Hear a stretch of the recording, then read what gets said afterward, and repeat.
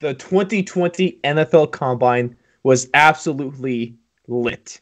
There's from anything from the super fast 40s to the record-breaking verticals, broad jumps, the brand new drills. All of it was amazing to watch and unfold right before our very eyes. The draft is almost upon us, and it's really that time of the year. Again, before we go to Vegas, before we have that floating stage in the fountains and have boats to take draft prospects out to the stage.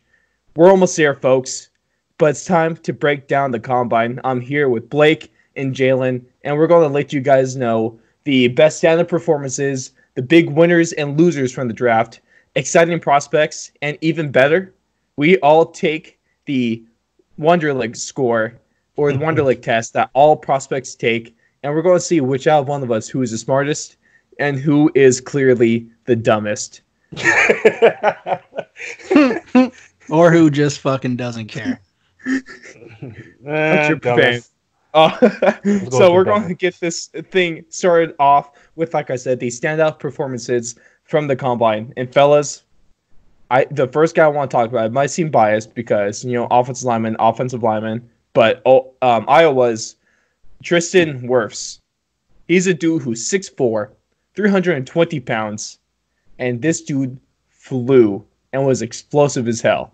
4.86 40-yard dash. That is the fastest O-line time this year. 36.5-inch vertical jump. Best for O-lineman since 2003. And a 10-foot, 1-inch broad jump. And that's tied for first best offensive lineman broad jump since 2003. This was a big boy. He was putting on a damn show. Hey, Ross. Yes?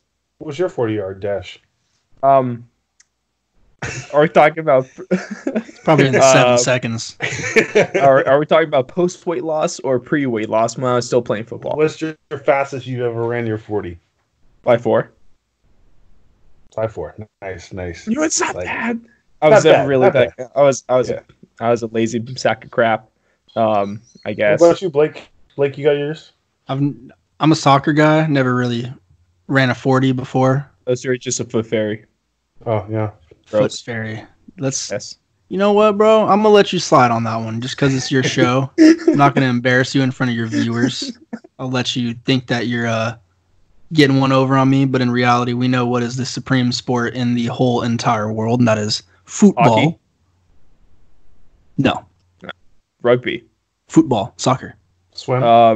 You can take that football and shove it right up your candy ass.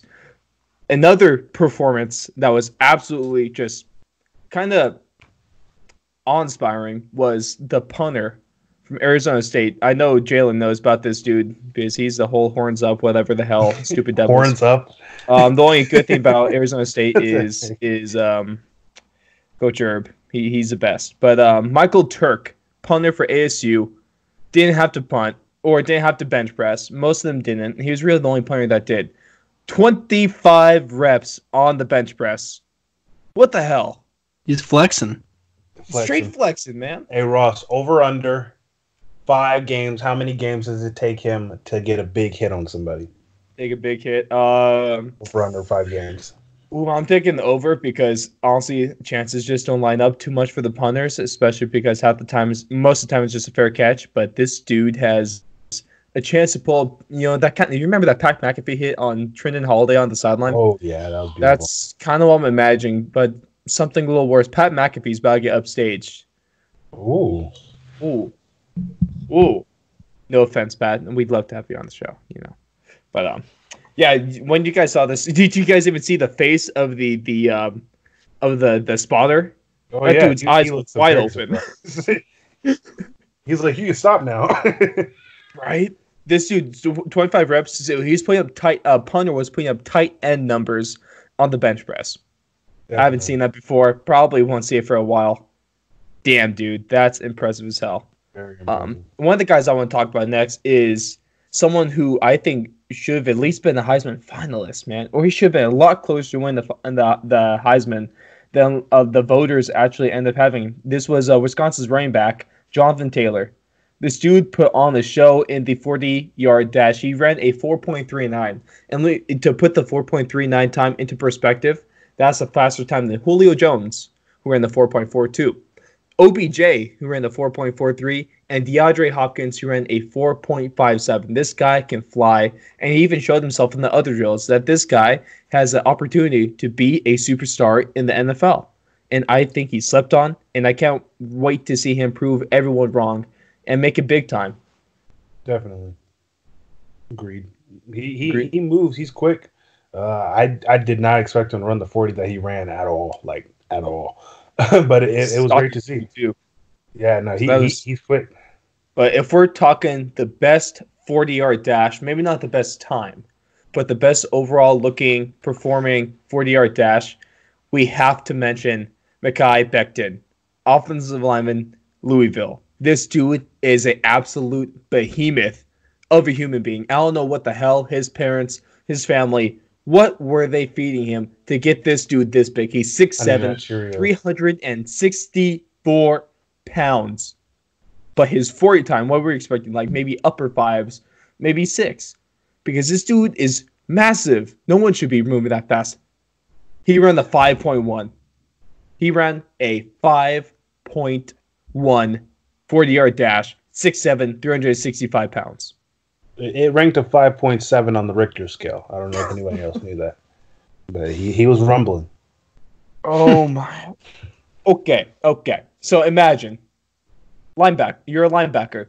You see the power play, the offensive running power. So the guard's going to pull up to a linebacker. You're looking and analyzing the backfield, seeing this all happen. You're the guy in the hole on the strong side.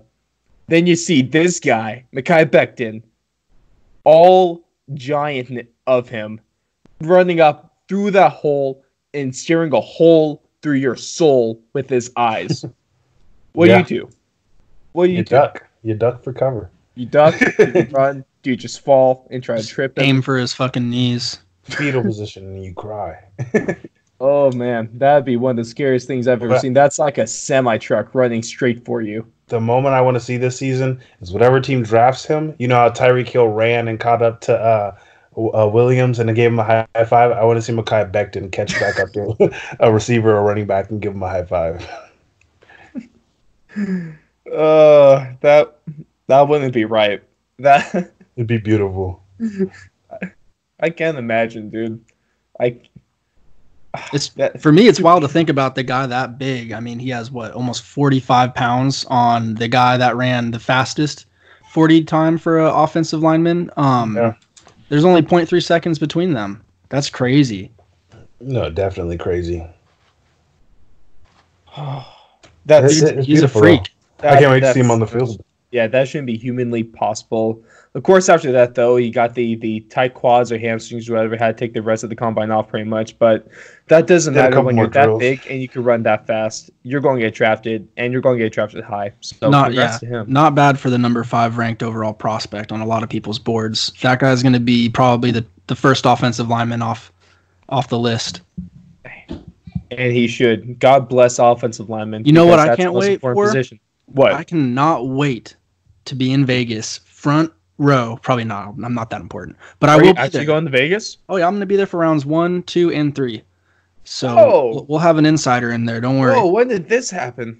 Oh, it's been happening. I've had my plane ticket and everything sorted out for the last few months. Like, you've been hiding this from us. He's been hiding this from us. Really? I thought I told you guys. I'm sorry. No. Dang. You could have made this a full thing. Dang. I didn't even know. I'm sorry, guys. I thought I told you. We are going to have an insider there, and we're going to get this footage and in-time analysis that most other podcasts will have. Yeah. Absolutely. ESPN and Sports Center and Blake. NFL okay, Network. So what that means, of course, everyone knows that Blake is our UFC correspondent. He's going to be the NFL draft correspondent for a whole weekend. Congrats, Blake. Special better assignment. Record the Cardinals draft pick for me. I got you, dude. I hope you catch for sure. I'll get you the Broncos and the Cardinals picks. All right, but and when that's what I was just leading to, dude. I cannot wait to see him get on that boat and see if sinking. It will. Sinking. Is it gonna capsize? Like, what's going on? What's the over/under on somebody falling? Bro, it's going down, and as long as you get a good camera shot of that, Blake, I'll love you forever. Oh yeah, I'm gonna try, dude. I hope I'm not too far back. We're gonna do our best. I'm gonna be there with my brother-in-law. Shout out to Dan. I'm gonna be there with my best friend Will. So, and then my brother-in-law's uncle. So, it'll be a good time. Dude, that's okay. So I was started with the show feeling good. Now I'm just jealous. All right, let's just move on from that. Move on. So on the main Or takeaways, sorry. let's talk about the winners of this of the combine. These guys that either improved their draft stock or kept their draft stock super high and are looking good now going into the draft. First guy I want to talk about is, I think he is the best. Yeah, he gained the most. He gained the most draft stock out of the quarterback classes this year. Out of at least the quarterbacks that performed, he was the best looking one out of the ones that performed the drills. And this was Oregon's quarterback, Justin Herbert. He looked really polished. The ball came out quickly and accurately. Really good placement on the deep balls. Got that nice arc that you want to see when you're throwing deep like that. And one of the nice things, the receivers that were out there, they didn't have to work hard to haul in those passes. And I think he is the best performing quarterback out of the ones that actually did the drills. Mm-hmm. I think he did really well. The only thing that I have to add with him is they were talking about it during his drills, specifically when he was throwing the passes to the receivers. He hasn't been under center his whole career, so that's going to be a hurdle for him when he first gets drafted. He's going to have to learn a completely new type of quarterbacking.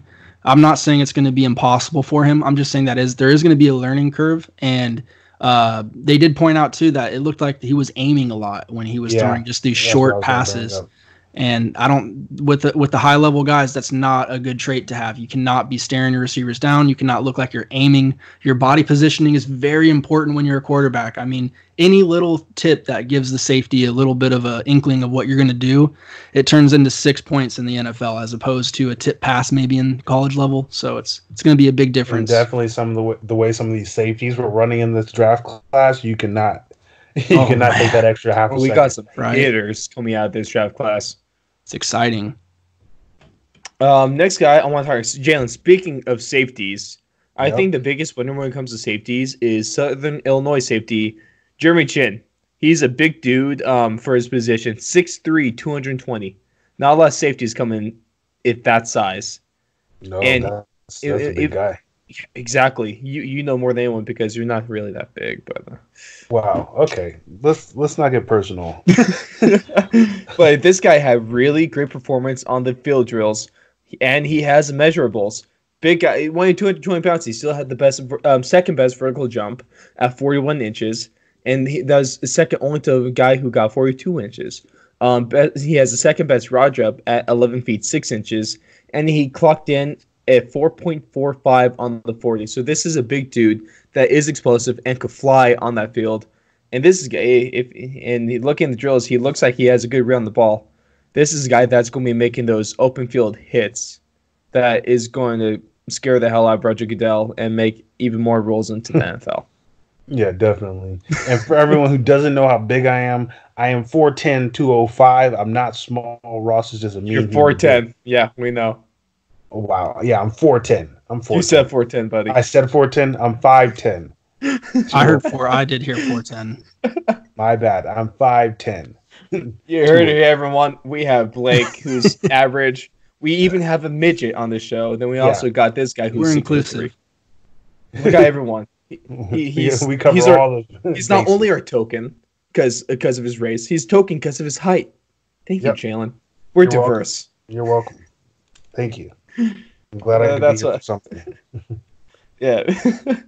Something to add on the Jeremy Chin safety from Southern Illinois. I think this just goes to, that new age kind of build that everyone's looking for within a safety and a defensive back.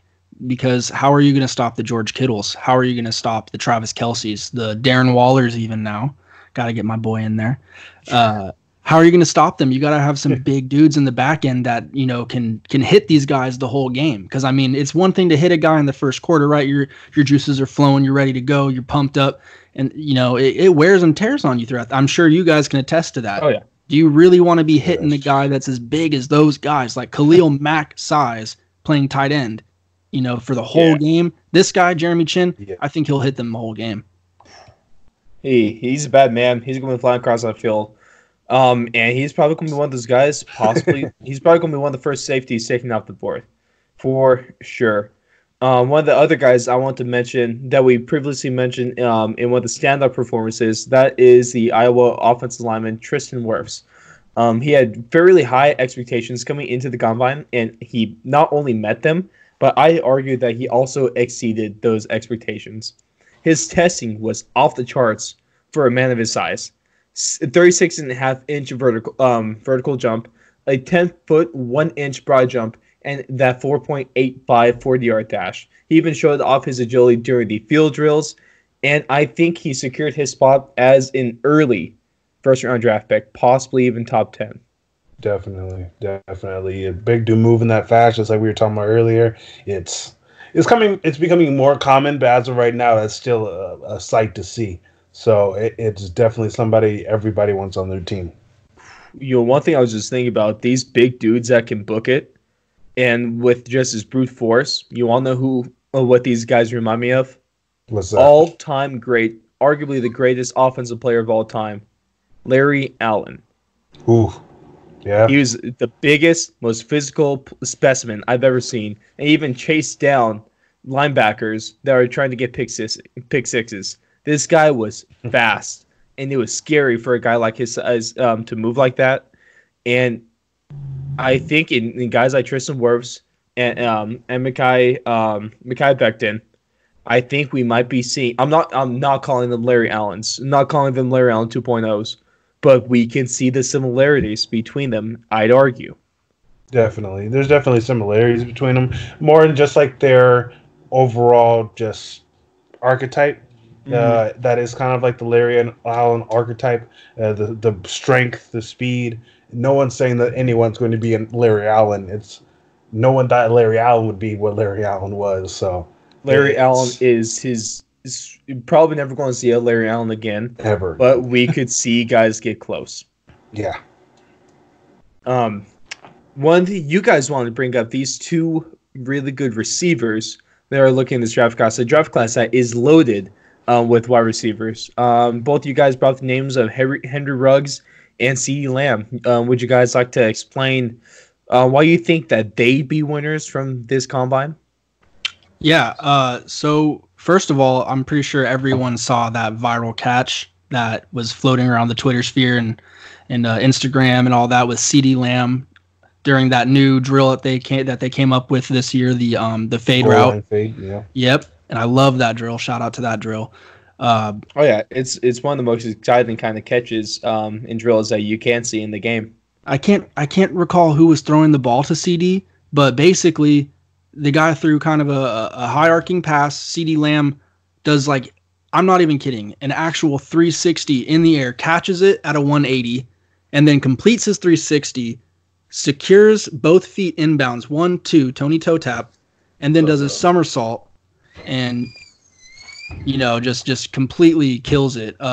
So I think and then not to mention he ran a 4.51 40 2 times in a row, which just solidified his what everyone thought about his speed. It didn't hurt himself, didn't wow anybody with his speed, but really that's just like good speed for a guy that knows how to get open and has reliable hands. Mm-hmm. Now we turn to Henry Ruggs. Everyone was touting him as the guy that probably has the best chance of matching up with John Ross's 40 time from a few years ago, right? The 4.24? I believe it was a 4.22 or a 4.24. 4.22. Yeah. And so everyone was touting this guy as maybe having a shot, right? So he had big expectations coming in. He comes out and he runs an official now 4.27 40-yard dash, which he didn't get the record. He didn't beat John Ross or tie John Ross or anything, but not to take anything away from the guy. I mean, that he is the fastest human being in this combine. That's just, speed is hard to come by, especially that level of speed. Look at the Tyreek Hills around the league now. Look at the guys that can just reach that second level. Look at half the Kansas City Chiefs offense. Yeah, right. Mecole Hardman, all those guys. I mean, it's just ridiculous. That is very valuable in today's NFL. I mean, look at how many points are being scored now. The Mahomes in here in the league now. We got Tom Brady going to a new team, see where he goes. So we're going to have like a lot of high-powered offenses, and this is a piece that could possibly complete a team or take them to that next level of just, insane ability to just put points up and get yards in chunks. So I thought both of these guys really, it's a shame Henry Ruggs didn't go ahead and participate in any of the other drills with like catching involved and all that, because I would have loved to see that. That's my one question mark with him, is can he consistently catch all the passes that you're going to throw his way, or is he just going to be, kind of that just a big play, a home run guy. Yeah, just like a home run guy or kind of a gadget type dude. That's a fair question. We got there. I guess only time will tell once he gets drafted in the first round. Looking in training camp and all that fun stuff, right? Right, definitely. So let's talk some losers, though. I think my biggest loser, or at least one of them, is a quarterback that a lot of people were hot on, and I still think that he is going to be a good pro quarterback. Joe Burrow. I'm not his small hands. Yeah, no, Joey Burrow, the biggest loser by having 9-inch hands. Yeah, I think he drops his second round because of that. No, I'm going fifth round. Fifth round. What about Mr. Irrelevant? You guys better be careful. Some people aren't going to be able to detect sarcasm. We gotta have some type of code word when we're being sarcastic. Some people might actually give us. Here's the code word. We're just joking. But the guy I want to talk about, anything that ESPN would say, then most likely we're joking. I have one thing, bro. How would you feel if you just wake up one day, go to your regular old job, doing your thing. Next thing you know, you get on Twitter, everyone's talking about your hand size.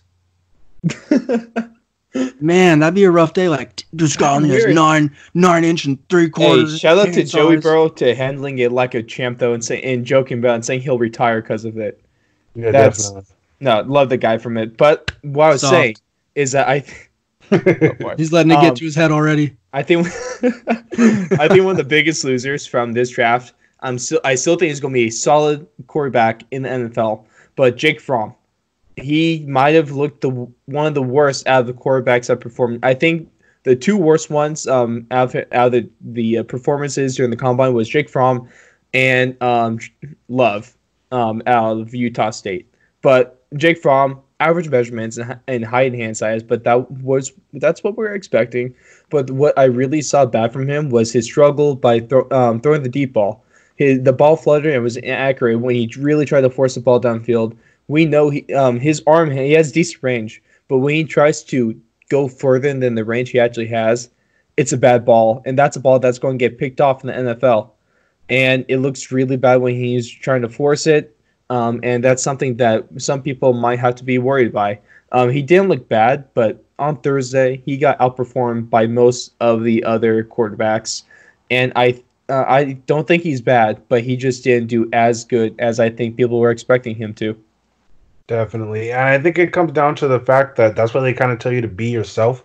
When you go to the combine, don't try to be somebody else or try to act like other players. And I feel like that's what Jake Fromm did, was he tried to do too much. He didn't just show what he can do. He was trying to just go out there and do what he can't do. And that's not what you're trying to do. You're trying to show teams what you're good at. And obviously you're going to have time to work on it when you get drafted. But going out there and kind of just not literally, but throwing your draft stock away, trying to do too much. That's exactly what it is. A second loser, if we're talking about cornerbacks, Mississippi State's Cameron Dantzler. The problem with this is that this performance in the combine doesn't necessarily make him look bad. It's because these drills don't really fit him. This is a guy that plays with a high level of physicality. So having these drills on air and just other like speed and agility stuff, that doesn't help show the player that he is. The scouts like his size, but what did hurt him was put slow in quotes because of course it's still very fast, but a slow 40-yard dash at only 4.64. He had a decent showing by catching most of the passes during his drills, but the thing is, he might have dropped out of the top 50 with this performance. Yeah, I wouldn't be surprised by that because a 4.64 for a top corner, there's no way. I mean, you'd have to be getting a pick six like every single other play for that to be justified. I mean, no one's going to look at a 4.64 and be able to justify that within a top 50 pick. There's going to be too many other talented individuals available. I don't care how good the guy's tape is. Yeah, but one thing I do want to point out from what Coach Bruce Arians said is a guy could come to the 40-yard dash to the combine and run a 4.2, but when you look at his film, he runs a 4.6. So I do think film does come into play. Obviously, the combine is a big thing for teams and getting that last look at you before they draft you. Mm-hmm. But I definitely think that is something that you can go by is film is not going to lie because you have hundreds and hundreds of plays to look at of he did this here and he can catch this guy and this guy ran this. So it's definitely something that you can look at. The only thing I have to add to that is I don't take liabilities with the top 50 pick. And a 4.64, I do agree with you. You'd have to look at that tape and see, is he as slow as he ran? Because a 4.64 is beatable in the NFL. I mean, by a lot. So the top tier guys are going to be able to fly past a guy that runs a 4.64 if he runs that slow in a game. Definitely. Yeah, that is a good point right there, Blake. One of my final losers, one of the last ones I want to talk about is Tony Jones, the running back from Notre Dame. This is another guy that kind of came in Cameron Dancer's position. He's a power back, and you can't really show power against air. He looks slow. Compared to the other backs, even the other power backs. He has sold 40 at only a 4.68, and he lacked explosiveness with only a 32.5-inch vertical and a 9-foot 11-inch broad jump. He didn't look really as fluid or quick as the other running backs, and that's going to hurt him. I still think he's not a quick back. He still looked decent coming out of the backfield, looking as a receiver catching those balls. But this does hurt him. I don't think it really should hurt him as much because you still have to look at all the film. And this is a guy that can run people over. But the combine just isn't good for guys like this, you know? Yeah, I definitely think there should be more of a, style-based drilling. Because it kind of makes, unless teams just go out there and just outright know this guy's a power back, I'm not really expecting too much out of him in the combine. That's what the film comes in for. That's why that's why I have the senior film. Because it's or like the senior bowl as well. Yeah, it's like if a guy runs a 4.7, but he can guarantee that he's going to break 3 tackles or run, you kind of don't really pay attention to that 4.7 anymore. Right. Big difference. Yeah, and that's exactly what I was going to say. We all know Jerome Bettis wasn't the fastest man in the world, but that dude ran people over. A bus. But the thing that does alarm me is if a guy cannot make somebody miss, whether it be running him over, whether it be making him miss with elusiveness. There's got to be a trait besides, straight line speed is fine, right? The faster you run, the better. But you got to have that wiggle. You got to have that, power. You got to have something that, take Josh Jacobs, for example. Last year, I can't remember the exact time he ran, but I think it was 4.6 or above. Mm-hmm. And dude's a beast. I have no complaints. Do you guys have any complaints? I thought he made a couple, not a couple, but several very, very amazing plays last year. Yeah. So your 40 time for a running back, I don't think it's necessarily the most important thing, but you do want to see some athleticism. You want to see some agility. You want to see some elusiveness, something that's going to, translate to on the field making getting extra yards. Because what you hate is a Latavius Murray, sorry, my guy, that just falls at the line of scrimmage. Or even worse, a Bo Scarborough. He just literally gets hit with an arm tackle and just falls to the ground.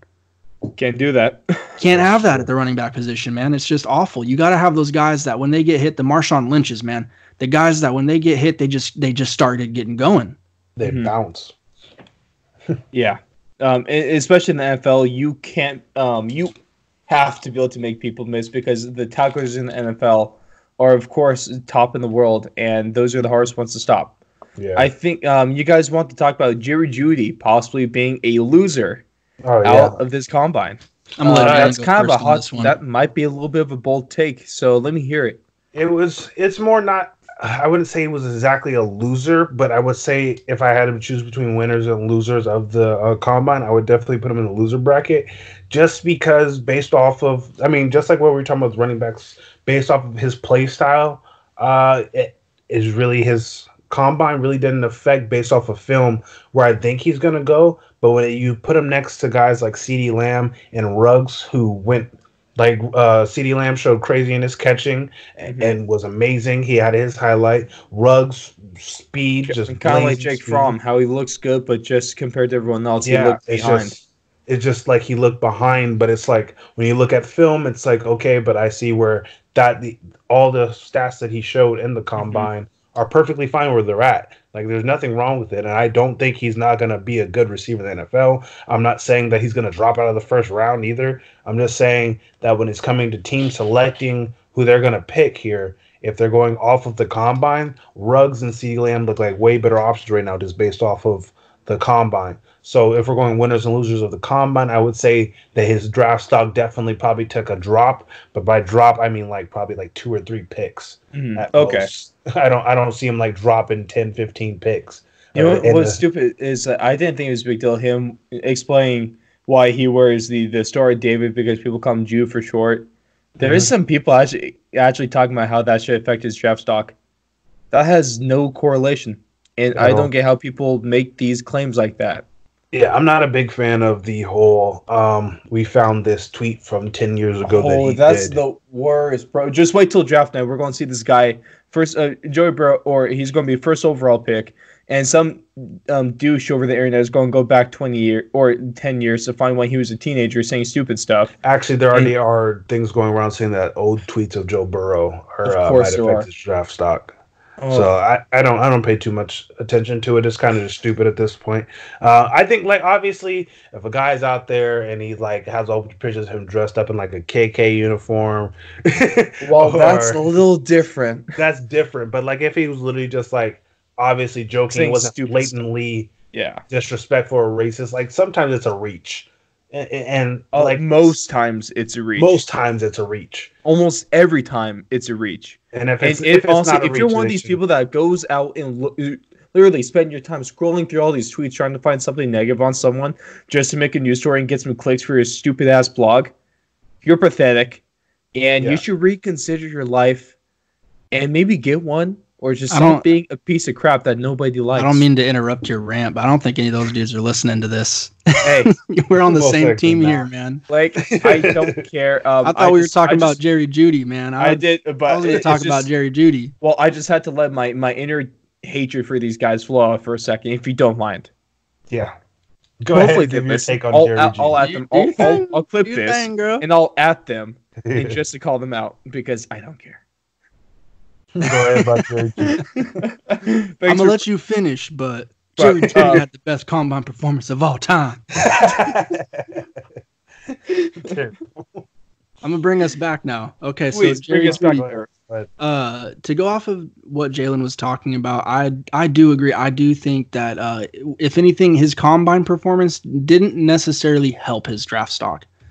I don't think he was a loser. However, I think he did pretty like with the other guys. He performed pretty much where everyone thought he would perform. He ran a pretty medium 4.55 4.64 range. I think 40, which I would say is like, it's average for a receiver. It's pretty good. But his game is just kind of similar to another receiver that came out of Alabama, Amari Cooper, where he is just a phenomenal route runner. The guy knows how to get open. He can work in short spaces. He can, just make people look foolish without even having the ball in his hand. So I think that, like we were talking about earlier, the tape is going to have a lot to deal with where he gets taken, because Ruggs running that 4.27, I agree with you, Jalen. That puts him up people's draft boards, especially depending on what team is picking where. Because, like I said earlier, CeeDee Lamb, I believe, is number one receiver getting off the board. I don't think there's any way that any of those guys are going to be taken before him. There's just no way. Then it's just based on preference, really. Like, do you want kind of an all-around receiver who might be a little bit more polished at the start of his career? Do you want a speedster, a guy that is just can just completely take the top off of a defense and just has the afterburners, right? So you make your great point that in this draft, there's not a lot of wide receiver 1s, 2s, 3s, 4s. There's a lot of wide receivers 1A, 1B, 1C, 1D. There's all these guys that are the top deep draft. tier. They are. It is. There's a lot of these guys that are top tier wide receivers, And so it's not going to come down to who's the better receiver. It's going to come down to, if they're all great, who's that one guy that can fit our niche offense who's the good fit that much more. I would say this year, if your team needs a wide receiver this year and they draft a wide receiver, this is a phenomenal time for you. I mean, I would be so excited. I'd be watching every single highlight reel out there once I see who I got. Anyway, what were you going to say, Jalen? I'm sorry. I think it's going to come down to I think Ruggs is going to go before Judy, but just because of the Tyreek Hill effect. I think every single team saw what Tyreek Hill did for the Chiefs the last couple of years, and in the playoffs and in the Super Bowl. When you have a guy who could pretty much just run past everybody, it kind of opens up your offense, because then all your slower or just bigger receivers kind of get their one-on-one situations, because you kind of have to have two people watching him, because if he breaks away, you don't know if you're going to be able to catch him. So it's kind of like you get more one-on-one situations with your big receivers. So like, let's say Ruggs goes to somebody like Green Bay. If he's running down the middle of that field and he takes the safety, and now you have Devontae Adams sitting over there by himself on a one-on-one, you're throwing that ball. So it's not even technically stats-wise what he's going to get. It's kind of just that on-field presence that they bring. That's great. Dude, Henry Ruggs to Green Bay? Oh, my God. Oh. That would be so awesome. I don't want to see that, because I want to see Henry Ruggs go to the Broncos. Even that situation, don't ruin my Sutton. dreams. I'll ruin all your dreams. That's disgusting. You're a Raider fan. You don't deserve dreams. Oh, okay. Las Vegas, baby. Vegas gang. Honestly, I'm really looking forward to seeing games in Vegas. That's going to be exciting. If we want to talk about I think the biggest loser out of this draft is not because he had a bad showing in the drills or in the measurables, or because he was supposed to be a high draft pick. Now it looks like he's dropped. I want to talk about Taron Johnson and how he looked left when he needed to look right, and he got smacked right in the dome with the football. All too common. Poor guy. Too common nowadays. Poor guy. He just got domed, and then you're going to have to keep running, but you're kind of off, and then now we don't know if you can catch or if you're just dizzy. You got a concussion, early onset of CTE. Who knows? Took his first big hit of the NFL already. First of many. Hate to see that one. Unless you're us, or unless you're me and is just an asshole, and you love to see it. Because it's funny as hell. All right, My guys. thoughts go out to Johnson.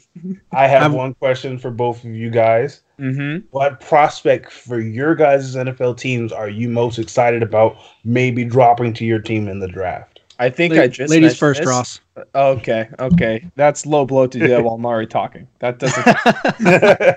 But as I already mentioned, I really think that the Broncos are number 15 spot in the draft. I think Ruggs really does have a chance of dropping to that mid-first round area. And if the Broncos could get a speedy receiver like Ruggs, so you already have Cortland Sutton, a big guy that's going to be making physical plays. You have Deshaun Hamilton, who's a good guy underneath. Then if you get a guy like Henry Ruggs that can take the roof off of defense and open everything else up for you, that's going to be perfect, especially for a young quarterback like Drew Lock. I was just going to say, the only thing we'll need after that is a quarterback. They already have a quarterback, Blake. Who? Derek Carr. We're one to ask about quarterbacks. Derek Carr, what the hell has Derek? Let's not make this personal, guys. It's always personal. Continue with your analysis. Okay. No, my analysis is done. You talk now, Blake. Go ahead, Blake. Awesome. Thank you. Let me roll out the red carpet. So if everything went my way, and I won the lottery and all these pigs were flying in the air, I would be able to have Isaiah Simmons on the Raiders. This guy, man, he checks off every box. I mean, he played every position, it seems like, on the defensive side of the ball, whether it be safety, linebacker, corner. Even I saw him play some slot in college. I mean, that's just absolutely ridiculous. He can play D-line, all those things that they had him playing everything in college. He would be the dream pick for the Raiders because our defensive side of the ball is atrocious. We have no star players really. I mean, we have intriguing options in like a young Max Crosby, who's like good pieces, right? We have an unproven Jonathan Abram, who is a hitter, but we haven't seen him perform in the NFL yet for more than 2 quarters. So I think that if we got a guy that was at, Isaiah Simmons level, that would just add an element to our team that we haven't had probably since Khalil Mack. Khalil Mack was that do-it-all guy. So Isaiah Simmons, if we could get a guy that could come in, play linebacker, play whatever we needed him to do, just mainly cover Kelsey and guys like Kittle, that would be just a blessing. I would be so happy. So Jalen, I think the realistic way to get him though would be a trade up. Obviously, there's no way you don't think Isaiah Simmons falls. No, I think the furthest he would fall is to maybe the Cardinals pick, maybe. And then if you guys wanted to help a brother out, we might be having a Cardinals Raiders trade. You guys want to help brother out? I think if we're talking about this, so who are you most excited to see the Cardinals pick up? With them being at the 8th spot. Yeah, the combine actually kind of made me a little bit sad because I was originally hoping that the Cardinals would be able to drop back a couple of picks, give a couple of people their chance to grab a couple of DBs and offensive linemen and let us grab CeeDee Lamb. But right now, after that combine that CeeDee Lamb had, we might have to just stay at 8 and grab he's a top 10. Yeah, sure. I think it was definitely. I was hoping that he would have a good draft, but I was hoping he wouldn't show too much, so that we could still just drop back. But it's like, let's say we drop back 4 picks, and then somebody trades up right in front of us or something like that. And I don't think we can risk not getting CD, especially with that connection he already has with Kyler from day one. That'll be amazing. So you really want the Cardinals to go all in for CeeDee Lamb? I really want them to get CD. I feel like we can fix our rest of our problems with pretty much offensive line, which we could fix in free agency. We have the money to do it. And there's going to be a couple of guys in the 2nd and 3rd round we could also pick up. Defense, I feel like we could also fix in the 2nd and 3rd rounds. So I'm definitely not too worried about a lot of the other positions, but I feel like when there's a guy like CD on the board who already has a connection with your quarterback and doesn't have to already build one, I feel like you got to have to take him. I think that'd be a great pick if the Cardinals could get him, but if not, Tristan Wirfs, a guy that we mentioned a couple times in the show. Definitely. I honestly, maybe just because my biased perspective, I'd rather see the Cardinals get an offensive line around Kyler Murray before they go into receivers. Of course, those are 2 big things that they need to handle, but I think O-line's more important. You could also invest in O-line through free agency, though, too. Don't forget about that. So there's plenty of avenues they can exhaust. That's what I love about the draft, because there's so much stuff that goes down either before draft night, on draft night, or after draft night, and it's so exciting. It's almost exciting. It's all about philosophies too. There's so many different things you could do. I think we're gonna have 2, maybe 3 first-round draft picks traded this year. Ooh. That's a hot take right there. I'll take that. So wait, the over or the under of 2.5? Let's say I'd take the over on 2.5. Because I think a top 15 pick is going, and then I think somewhere in the 20s is going. Well, it's going to happen once the Bengals trade away the number 1 draft spot. Oh yeah. Ooh, I said it. I'm probably gonna be wrong, but I said it, and I just want to put it out there. Trading. No. One of the things I want to talk about, going from the biggest winners and losers, a little more fun. Of course, we all, one of the things that every draft prospect does in the combine, even if they're not performing on the field and stuff like that, they all take what is called the Wonderlic test. This was a test invented in the 1900s by a man with the name of Wonderlic. It's pretty much an IQ test. And every single prospect takes this test, and so we thought, hey, in the spirit of the combine, how about we all take this test as well? And you know what, fellas, just to embarrass this guy, we're going to start from lowest score to highest score. So, Blake, save the worst for the first. Man. Start us off with, what was your score? I got a solid 17 out of 50. And we'll keep in mind the average is around 25 for NFL players. So 17. So I'm not an NFL player. No, obviously not. Not even mentally. Not. But if we're being at least nice to you, we took these scores and we compared these scores to other current athletes and what they got. Blake, the person that we can compare you to based on your Wonderlic score, Khalil Mack. How does that make you feel? Makes total sense. We're both specimen. So both specimen. I think for two different reasons. Ends of the spectrum. Man, I had a rough day at the office. I came home, dude. They had all these questions saying 8,638 spelled backwards is blah blah blah. I was like, whoa. I've been in college for 3 years. I saw these questions. I was like, dude, you prepared yourself, man. Hey, not gonna exit out of this real quick. I exit out of this, and then I come back. It's the same exact question. So I was like, no, I gotta sit down and lock in. All of you guys should go and take this test because this is a lot of fun, but it's also really challenging. If it's 50 questions in 12 minutes, that's a question about every 15 seconds. If you don't have 12 minutes, there is also the short 3-minute one that gives you pretty much a rounded up if you finish the whole test. Also, all of you guys, all of our listeners, do us a favor, take this test, then go over to our Twitter. We'll put out we should be put on a tweet, or you can come on the YouTube video if you're watching. Tell us your score, and we'll give you guys a comparison. We'll give you your NFL player comparison, and we just want to see what you guys get. See if I know it's going to be higher than Blake's because we have a very smart and educated fan base. If I want to call names, big time listener, thank you for your support, Logan. But I'm not expecting anything big out of you if you take this one. Yeah, well, you know what? I'm going to say that I took the test I don't think I approached it the right way because for me, when I see a question, I like to answer it completely. I like to be like, okay, I know I got that one right. With this one, with the Wonderlic, I feel like I should have just been like, oh, don't know that one? Whatever, C. Yep. Oh, don't know that one? Whatever, A. You know, like instead of just looking at that for so long. I was going through the questions when I first started, and there was kind of questions that was like big numbers with like 4 responses, but I noticed that like a lot of the questions, the big number ones, you can pretty much eliminate 2 or 3 answers right off the There is a strategy to doing the Wonderlic. Yeah, it's overcomplicated questions with easy answers. The unscrambling of the words was ridiculous. Those are hard. Okay, those are hard. Like, the funny part is, I got all of those right. Oh, I got. Well, if you got all the of them right too, but I just think then. it's stupid. Like, what does that? What does that prove? No, I got all of the word ones right. So, Jalen, your score though, buddy, a solid 33 on that. Yeah. And so the player that we compared you to, or at least you compared yourself to, arguably the greatest player of all time, Tom Brady, scored a 33. But Jalen, do you want to cheated? I don't think. Hey. Yeah. But I don't think Jalen compares more to Tom Brady. I believe he compares to another NFL player who also scored a 33 on his Wonderlic test.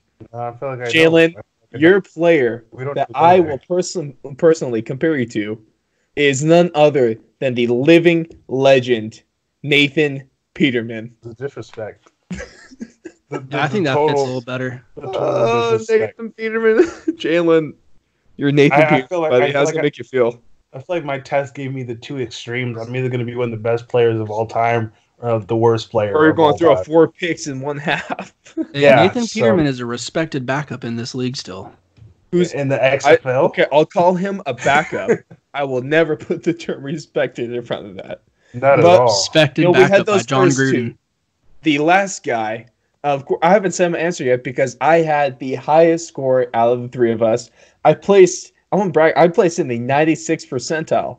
He also had a second window open with all the answers. No, I didn't. I'll take the test like he missed 5 on purpose. He missed. I took 15 on purpose. Okay, to be honest, this isn't the first time I'm taking the Wonderlic. I took the Wonderlic one time before. Comes out. Back. Because for our draft in my fantasy league, in order to determine draft position, we all took the Wonderlic and compared and took the higher scores, got the higher picks. But this was all the way back in August. I took the Wonderlic. No PEDs necessary because I am natural. All natural. Because I only need what I got. I got a 35 on this. That is one of the higher scores, 96th percentile. And the guy that I was compared to with the same score, none other than one of the greatest talents the NFL has ever seen, Aaron Rodgers. And I'll take that. I will 100% take that. What score did Jamarcus Russell get on the Wonderlic? Jamarcus Russell. No way he got higher than 17. I don't know. I'll look it up. One of the guys I want to talk about, if we're going to go with this, while Jalen looks up his score specifically, a couple of guys I want to mention. The Wonderlic is not always. It obviously doesn't correlate to on-field play all the time because a guy like Frank Gore, Hall of Famer, 6. Vince Young smoked him, a Hall of Famer, 6. Smoked him. Terrell Pryor, 7. Bobby Wagner, 8. I'm feeling good. But if we want to, there has been, so the score is out 50, and there in history there's been one player to ever test a 50, and that was punter / wide receiver from the 60s, I believe, Pat McKinley, guy out of Harvard. So obviously he knew what he was doing. Current guy with the highest score, Ryan Fitzpatrick, better known as Fitzmagic, has a score of 48 on the Wonderlic test. Or Patriots tight end Benjamin Watson also has a 48. Another guy, Blaine Gabbert, 42.